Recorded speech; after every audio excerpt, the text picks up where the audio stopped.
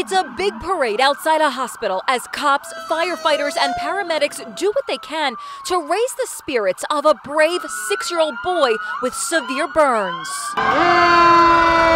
Little Dominic Krankall, his face covered in bandages, could be seen waving excitedly from a window. And here's Dominic speaking to our Jim Murray. How was the parade? Everybody wants to know, did you love the parade? I loved it. You loved it? So many people care about you and they want to know that you're going to be okay. What do you want to tell all those people that are sending good wishes to you? Thank you.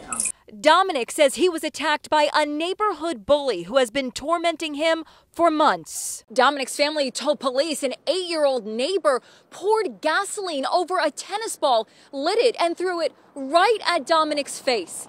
His family says he's been bullied mercilessly since they moved to the neighborhood a year ago. In fact, 2 months ago, his parents say the bully shoved Dominic into a brick wall. He was hospitalized with a concussion. Having to see him the way we had to see him was just the worst thing I've ever gone through. And just having to hear the screams, those were never going to leave my head. It's been really hard.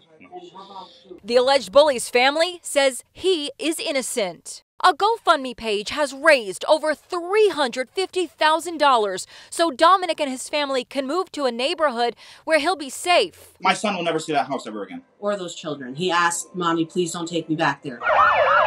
Cops in Bridgeport, Connecticut were so moved by Dominic's plight and the fact that he wants to be a police officer someday, they organized this parade for him.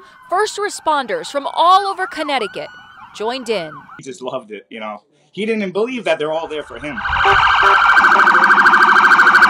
Police are reviewing the footage of what happened as part of their continuing investigation.